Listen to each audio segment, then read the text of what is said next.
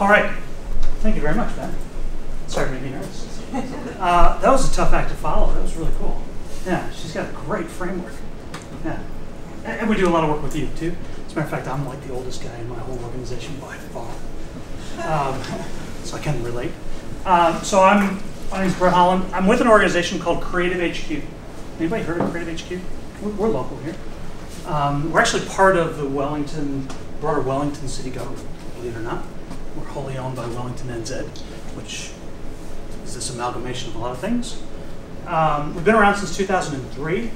We started as the local startup incubator for tech startups. And we've grown from that. So I'd like to say we're probably an innovation service provider. My title is GM of Innovation Services. Okay? And we do a lot of work with startups still, but we do work with big companies, like Fonterra, Becca, TradeMe, and others. We do a lot of work with the government, like the Ministry of Education, the Ministry of Social Development, Ministry of Business. And we're starting to do a fair amount of work with other governments on behalf of the Ministry of Foreign Affairs and Trade, Vietnam, Philippines, Indonesia, to really bring about innovation. So thinking like a startup, thinking like an innovator. But before I jump in, and I'll talk about, this is one of our programs, Lightning Lab. It's our major program, our main program for startups these days. But I wanted to talk a little about innovation, because it's a very amorphous term, right? First of all, who, show of hands, has like a good definition in their head of what is innovation? Okay, I'm going to put my hand down too. I don't either.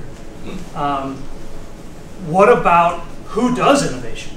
Who would consider themselves innovative in this room? I mean, your industry is innovative.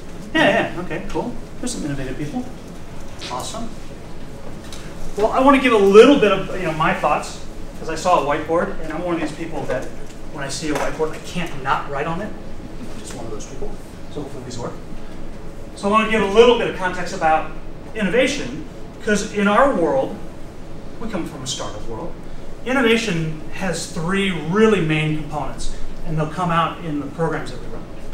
So the first is team.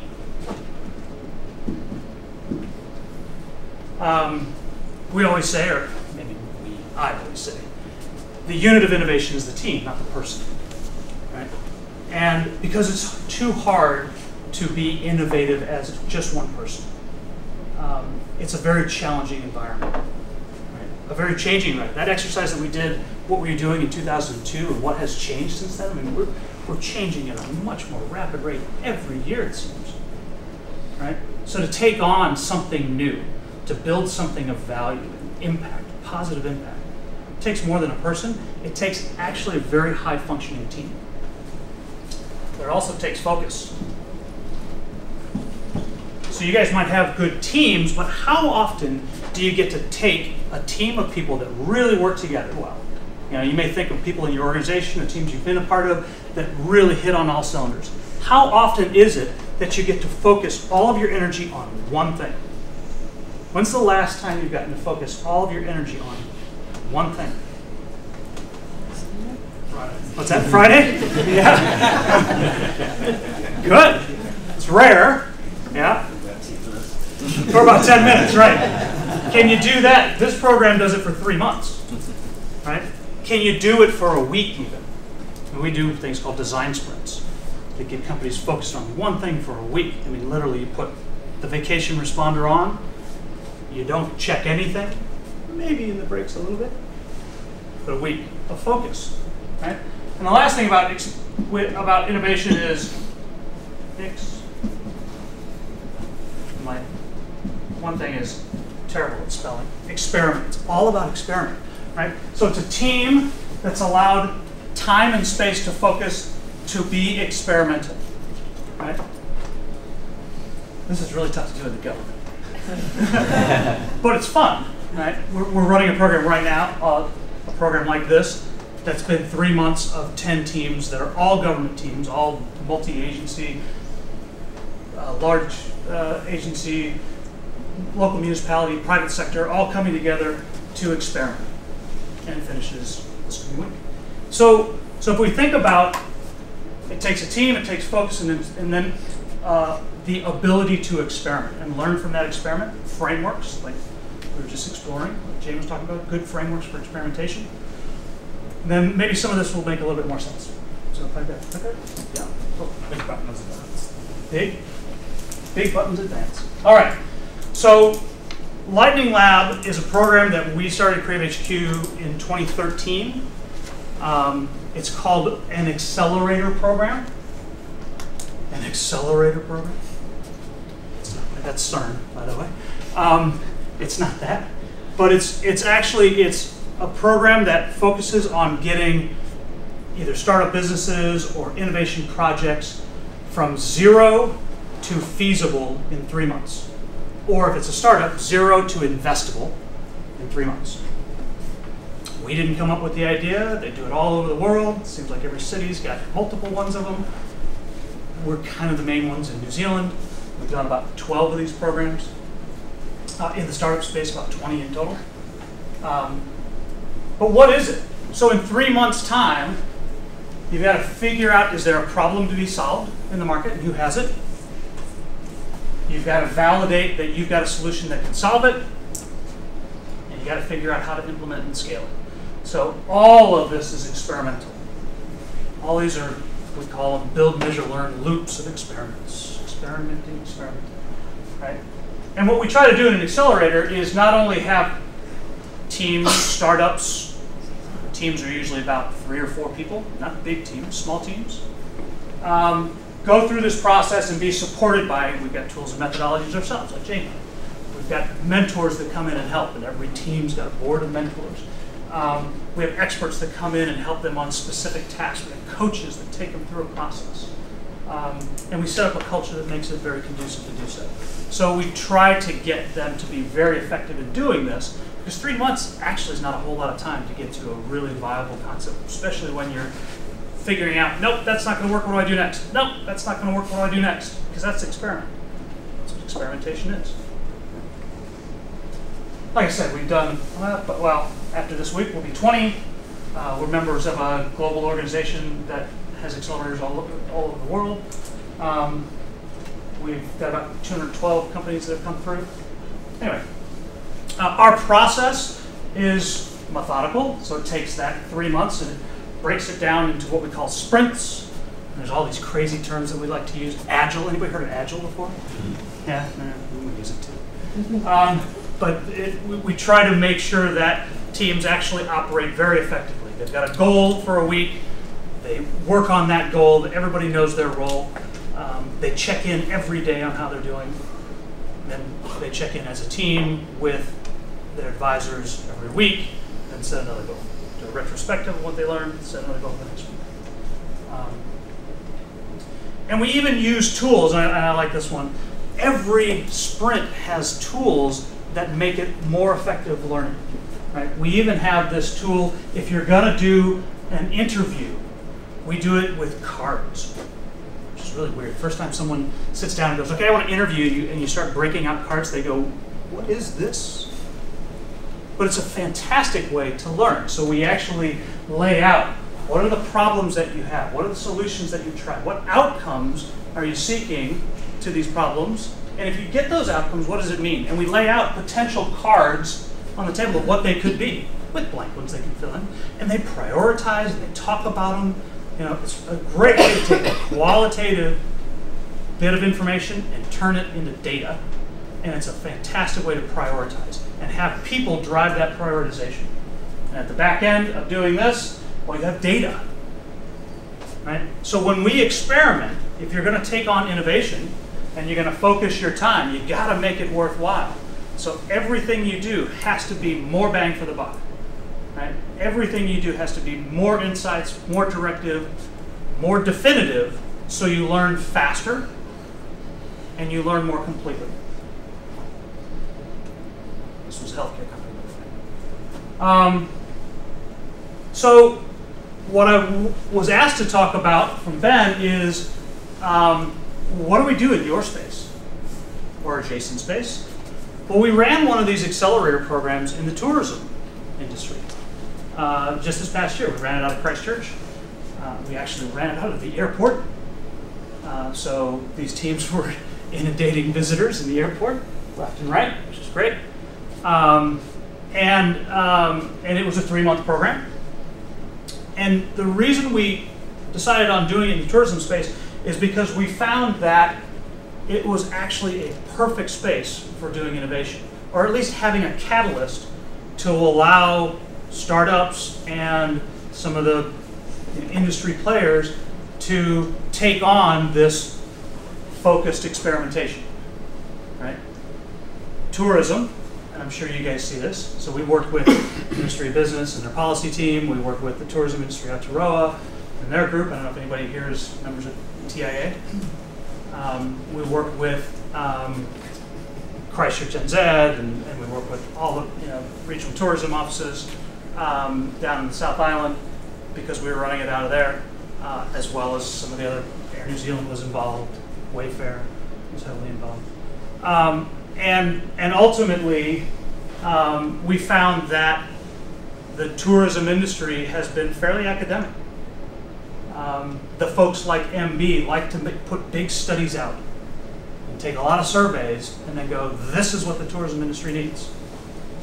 But no one really provides the vehicle to do this and this. Right? So that's kind of what we tried. And it was great. So we had 10 ventures in the program. 8 of them were startups. 2 were project teams that were sponsored by a lot of the bigger players. MB sponsored one, along with Wayfair and a couple other volunteer organizations that focused on volunteering for tourists, what they call voluntourism. Christchurch Airport and all of the RTOs in South Island did another one around data, visitor flow data. And these were the teams, ultimately, which were my South and Lycan, these 2 were the project teams. But the rest of these were startups that came in. And ultimately, they came, this one came from Melbourne. They came from all over New Zealand, primarily. These guys were from way up north. Or no, these guys were from Christchurch. Here. These guys were from way up north. And they were a broad mix of startups. So this is an electric vehicle company, or a company that helped you take tours with an electric vehicle and put itineraries around and figured out how you get past that. Anybody have an electric vehicle here? The angst that you have when you travel long distances with an electric vehicle, that's what these guys were all about. These guys were about distributing campgrounds in farm stays and helping out farmers better utilize their land and create better experiences for open farm stays. And I'll tell you about a couple of them in specific. These guys were really interesting. Stay Native was a group that are from way up north.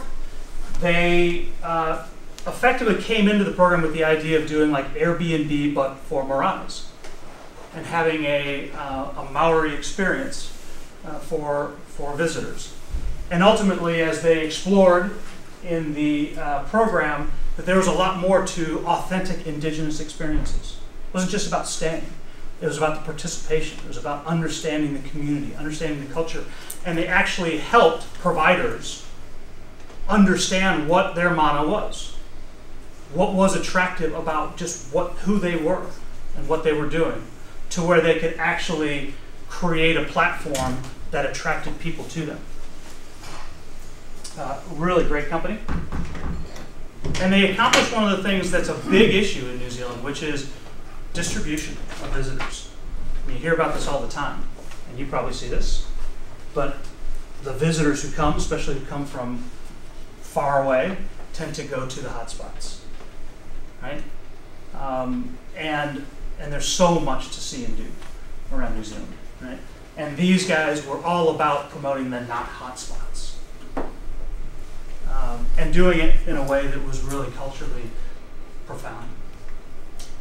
This was one of our project teams. So they looked at the idea of, can we attract visitors to come to New Zealand for volunteer opportunities? And if so, who are they? And why would they be interested in that? And there's a bunch of things in play here. I mean, if you talk to Air New Zealand, you talk to the airports, they're really paying attention to this idea of social license to fly long distances because of the carbon footprint, right? So that's why they were interested. You talk to Tourism NZ, and they're like, you know, there's something in this. There are countries that are starting to promote this. I wonder if there's something in it for New Zealand. So MB, who sets policy, sponsored these guys. And you had a team here of people who'd never worked together, who came from volunteer organizations, who came from social organizations, came from Google, and ultimately came together to study, well, are there anybody? Is this real? Are there visitors that really want to volunteer? Who are they? What are they looking for? And are there even opportunities? And then on the other side, volunteer organizations, people who need volunteers, are they even interested in having visitors? Now, some of the first things they heard were like, I don't know about these guys. You know, sometimes we got to train up our volunteers. So ultimately, they found the sweet spot, and this is what the experimentation is all about. And they experimented time and time again. The sweet spot was freedom campers, which is an interesting one because freedom campers tend to get a bad rap in New Zealand, especially in a lot of communities, right? And they found that the freedom campers were the ones that actually wanted to volunteer. They were looking. It was the young millennials that were coming primarily from Europe that wanted to volunteer, right? So they got together with Campermate. Anybody ever use Campermate? It's owned by THL. Yep. Got together with Campermate and have developed part of the Campermate app that looks for volunteer opportunities and then works collectively with volunteer organizations. And one's called Collaborate that pulls together all the volunteer opportunities around the country and brings those right into the freedom campers through Campermate, which is a really cool opportunity. So it's starting to filter a lot more people into good opportunities, and it's providing another storyline for people to come to New Zealand. So just a couple examples of what they work on. These are our partners that came into the program. So we talked about some of them before. And us. We had this whole building. This was the side of the building. It was a huge thing. But anyway, but I want to promote the fact that we're going to do this again. And we're going to do it here in Wellington. We're going to do it starting in April. We're actually going to do it out of our own space, so it's purpose-built space, specifically for innovation. It's where we're doing this Lightning Lab GovTech program right now. And we want to open this up. We want to make it to where if you have that spark, if you think, hey, look, I could put a team in, or I could put a person in and help, we can help create teams. Those project teams, we help them put them all together. We found the woman from Google. She's amazing. So we'd be happy to support any of you who want to try, to put something down on, hey, the seed that's been bugging me, the thing that I want to do in the business, or the thing that we want to accomplish in the room for our space, that we can really, make our mark, create our impact. It's become a really good program for that. So I'm going to stick around to listen to that, and through the break, happy to talk to anybody who's interested in the program. It will run starting in April of 2020. The applications for it are opening this coming week, and they will close at the end of February. So now's the perfect time. And we work with those organizations that want to put together project teams and help you find other partners, get involved in some of the other things that are going on with some of the other sponsors. So this one, Wellington Airport, Wellington NZ, Wellington City Council, they're all in, as well as others, TIAs in it as well. So and we're building up the group of sponsors. So, yeah. Does it have to be related to tourism? Well, I kind of look, we think broadly. And anything that's engaging people, visitors, right? So I would imagine your industry engages visitors. Yeah? Is that a good assumption? Engages students. Engages students more? Okay. So, yeah. So ultimately, anything that is looking at bringing people together from different places. Right? A lot of the focused efforts were on bringing people from around New Zealand to places together to do new things. Right? So we're looking at, and especially in this one, we're looking at what are some spark activities that draw people to new places, right? That activate what they're doing in new areas. So, yeah, so that's kind of what this program is about.